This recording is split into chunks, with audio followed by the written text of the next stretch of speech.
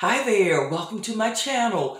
Thank you so much for joining me. Whenever you see me with this little wig cap, I'm getting ready to make a special hair unit and do a much needed transformation. Beach is coming up. You want an easy hairstyle. I am going to show you an easy way to make an Afro curly topper that you can clip on, wrap a scarf around, go on the beach with your little bathing suit and look super cute.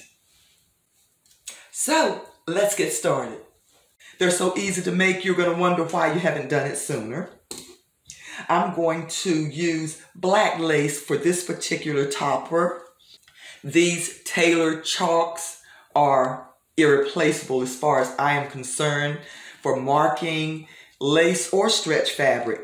What I've done here is taken a 6-inch circumference bowl and place it right on the lace. That's going to give you a moderate, nice size topper. I try to use as little fabric as possible, so I'm going to go over and get just enough for this bowl to cover. Go all the way around, stopping at little corners to make sure you get the round circle.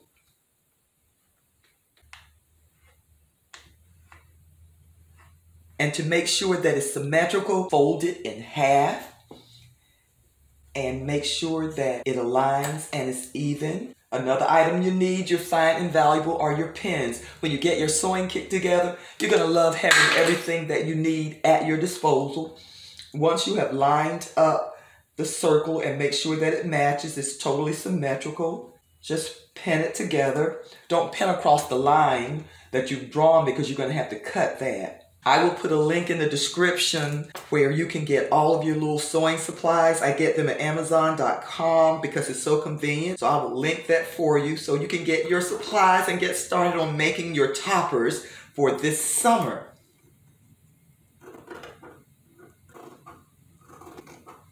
Now, to make your topper two-dimensional so that it will mold to your head, you're going to need to put a couple of darts, and darts are just little fold lines. This is another little handy tool. It has measurements up to 6 inches, and it's on a straight line so you can be assured that it's straight. You can also move this little dial. For example, if you want something a 1/2 inch and you move it to a 1/2 inch, you can be assured that it's going to be a 1/2 inch all the way around. I like to make my darts about 1 inch long. Just put you a little mark right there. On the other end, I'm going to put another mark there. I'm going to go ahead and fold it again and do the same thing.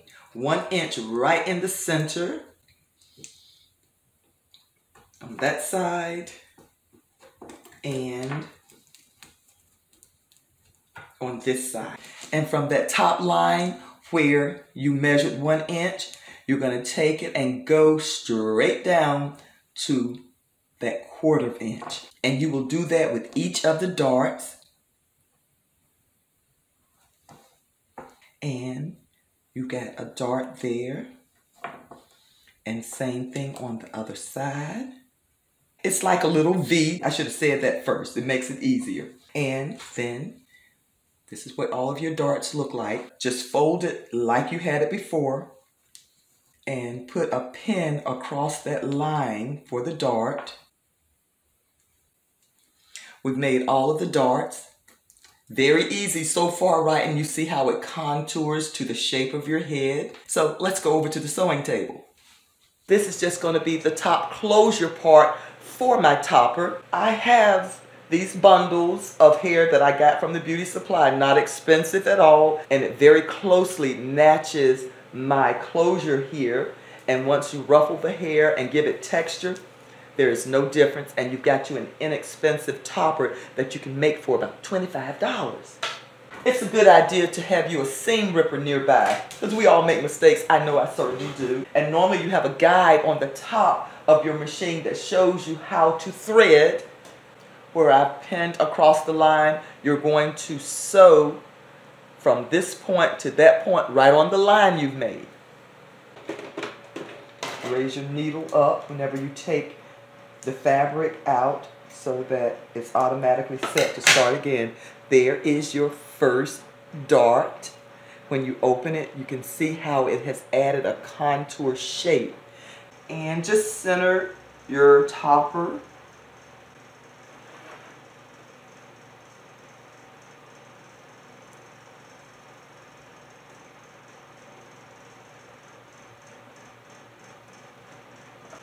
And now your topper is ready for the little closure. So you want to place the wrong side of the closure to the wrong side of the topper and just center it.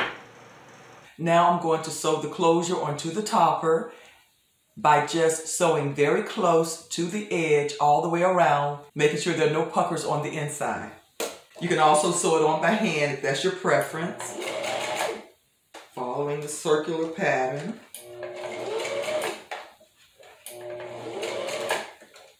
Pull your needle high and leave it there so it's ready to go back into the fabric when you're ready to start. Get rid of all the annoying little strings that can be a pain if you don't get them out at this point. And as you can see, your little closure is sewn onto your topper. And now you just want to turn up the entire perimeter just like this and put pins in it. If some of the fabric puckers, that's okay. While you're sewing, they will go right in place. Make sure you don't put the pins into the wig head. You want to put it into the fabric just like that, all the way around. Now what I normally do is once I get started is to take the pins out and lift it off of the wig head as I'm going. Try to make sure that your fold is even and narrow.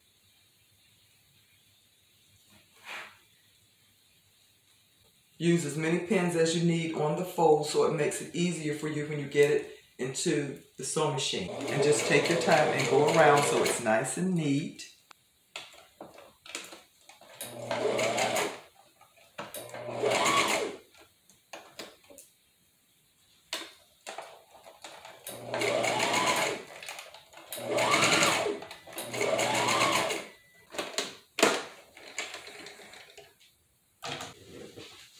And put your topper back on the mannequin. How close you put your tracks together is going to determine how thick and how full your unit's going to be. Put the pin in to get you started. Place the track where you want it to be or where it needs to be and insert the needle into the thick part of the track. You don't want to go too far down or too far up. It's great to try to be right on the edge, and you can see where they've sewn the two tracks together, and that's where you might want to try to put your line.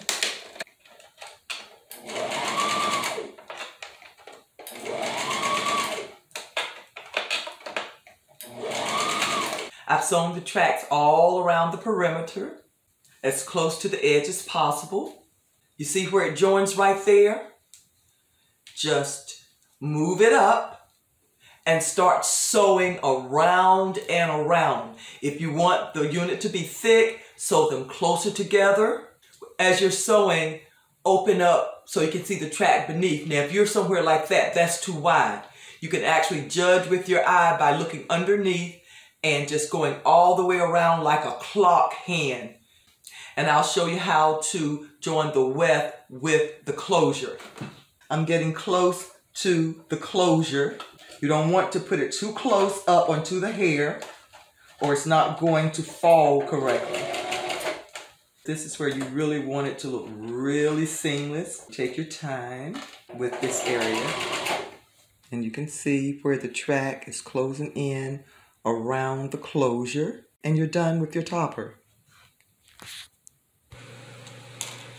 And these are the little clips. The way that you put them on is you let the teeth face up on the unit. See, they're going to face up with the rubber backing towards the unit. My cute little topper is finished. I hope yours is finished too, and I hope it came out well. I put the clips on, and I don't have any hair to clip onto in front, but this topper is still going to work for me. All that's left to do is some texturizing of this curly unit. And I'm just going to fluff the hair out. Use this comb to get it kinky like I want. I'm loving it already. I have a special plan for it. I still want some of the curls in there, but I want it mostly natural texture. Nice. Oh, I love this. And I've got plenty of hair back here.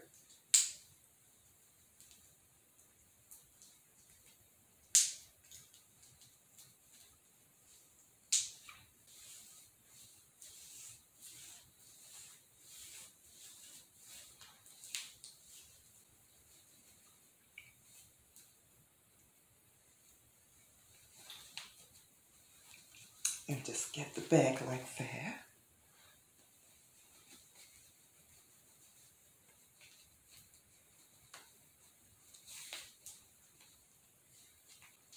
Even if you don't have hair in front like me, it works great with a scarf.